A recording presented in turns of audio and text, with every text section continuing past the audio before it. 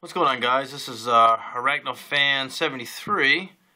This is my G pulchripes, my biggest one. It's an old big girl here. She had a molt and pulled the molt out, and I noticed something was missing.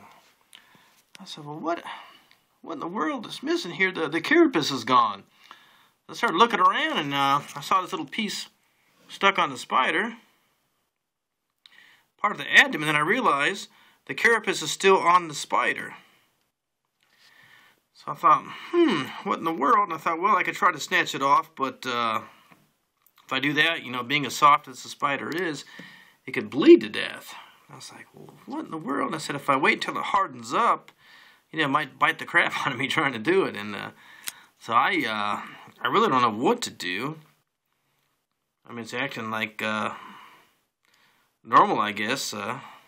But if anybody's got some suggestions, my buddy Daylighter said, hey, boost the humidity, maybe it'll fall off, or you can get it off, or maybe it'll come off the next molt or so. But I'm just curious if anybody had this happen. I know several people have had the legs caught in a molt, and other parts caught in a molt, and they ended up dying. So anybody got some ideas, I'd appreciate it. But that was strange. I'd never seen that before, but it just kind of caught me off guard. I was like, where in the world is that carapace? I thought, oh my God, it's still on it. But everything else came off fine. So anybody has any ideas or comments, please let loose. All right, take care.